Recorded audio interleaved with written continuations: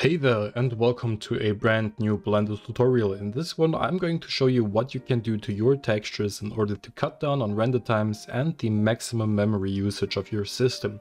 So why would you want to do that? Of course you would want to cut down on render times so it's more responsive and you get your results faster, but why would you want to cut down on the memory usage?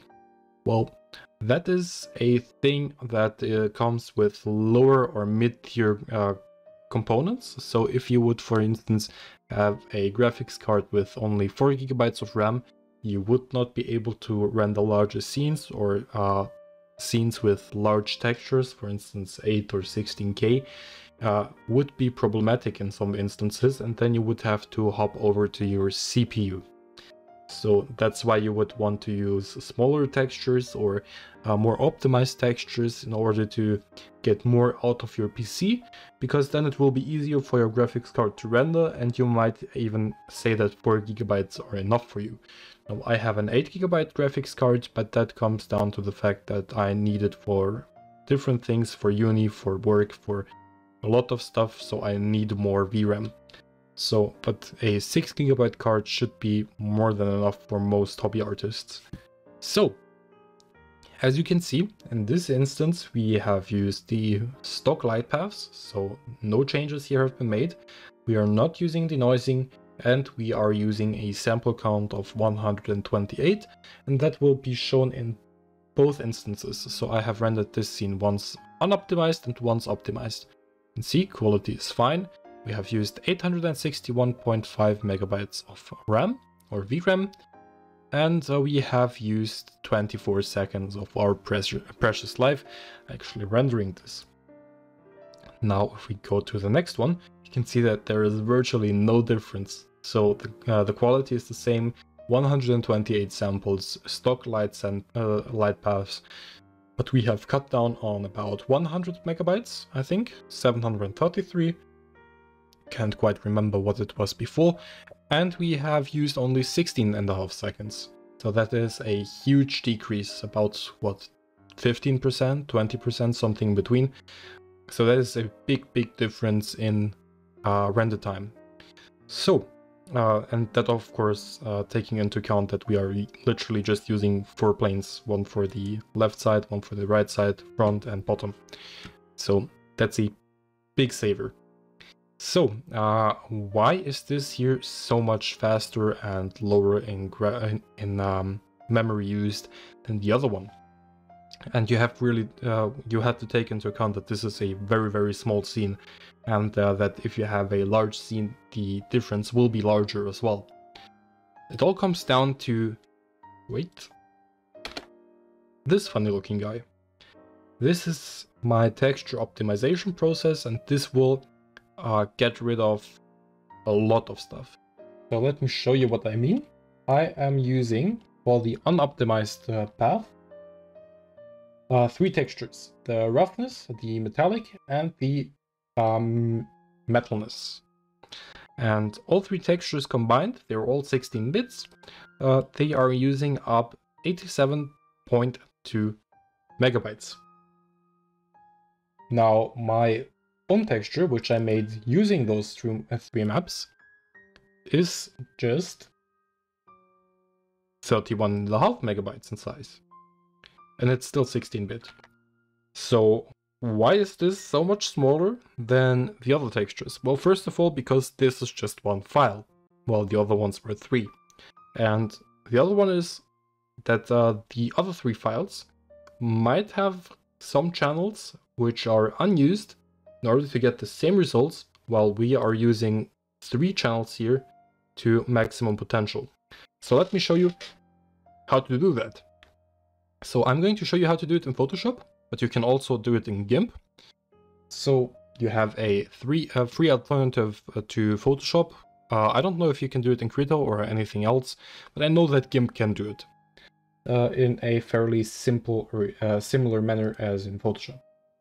So if we drag and drop our textures into Photoshop, you will quickly see that if we double click on the right hand side, we are missing the options for the color channel. And if we go to the channels, we quickly see why, because there is no color channels. This is just a grayscale image, which is really bad for what we are trying to do. Some images or some textures, like this one, which you got from Polyhaven, by the way, great site for getting textures, you will not find these channels. So what you can do to bypass this is import a color image. In this case, I'm going to use the diffuse. And right now you can see we have the red, green, and blue component. And that should be fine. Now we are going to upload our images on top of that. So import them into Photoshop like this. And now Photoshop thinks that we are dealing with RGB space because we have an RGB image in here, which we are going to just delete afterwards. And now we have still our RGB channels, but as you can see, all of them are gray right now. And the final image is gray. So what can we do? First of all, let me disable everything except one. I'm going to first use the roughness. We are going to double click on the right hand side, and now you can disable whichever channel that you want. So you should delete 2 channels or disable 2 channels. But how are you going to remember which channel you disabled for which map? Well, how I remember it is fairly simple. This is the roughness, so I disable everything except the R for roughness. Now it's red. I'm going to disable this, and let's go for the displacement.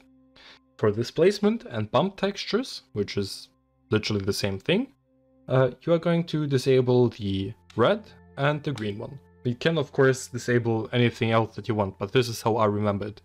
So B is for bump, the blue channel is for the bump. And for the green channel, I'm just going to put anything else in here that is not roughness or bump. So in this case, the metallic. And as you can see, it gets those funky colors. And the channels are still grayscale, but the combined RGB result is colorful. That's this here. We are just going to go to File, Export, Quick Export as PNG or Export as, and then choose PNG, export it to wherever you like, and that's how you get it. But how are you going to use this? Well, that is fairly easy as well. I'm going to go to my instance of Blender, which has this optimized workflow.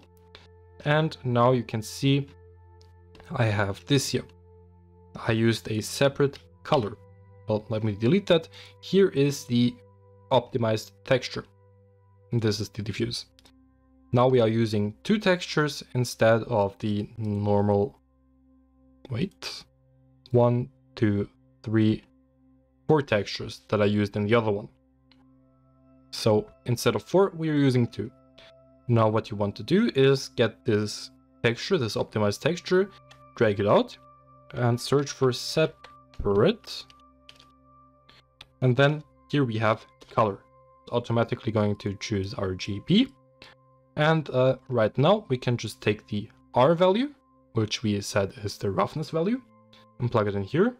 The green value, which we said is the metallic value, put it into the metallic, and the blue value, just plug it into the height. And now we have all 3 textures combined into one file that is doing 3 separate things, no loss in quality, but loss in render times and loss in memory. So that is all that goes to it. Now you have a great image with a great result, less memory, less render time, more responsive. It can't get much better than that. You could also use the alpha, but make sure that you're not packing normal maps in it. If you're packing normal maps, you can of course create an alpha channel and then pack something in there, but with normal maps I wouldn't really mess too much because they need all the color information in order to display correctly. So it is better to just import a normal map here and put it into the normal socket if you needed one, than to optimize that, because normal maps they just come as optimized as they come, or as they get. So that would be it. I hope this helped you. The difference is not that big in this scene, but as I said, this is a really small scene. If you had a scene with about 200 objects that all have separate materials, this would really cut down on your render times. And really, cutting down 15% on anything, it's pretty good, I would say. So that's it. and I will see you in the next one. Bye bye.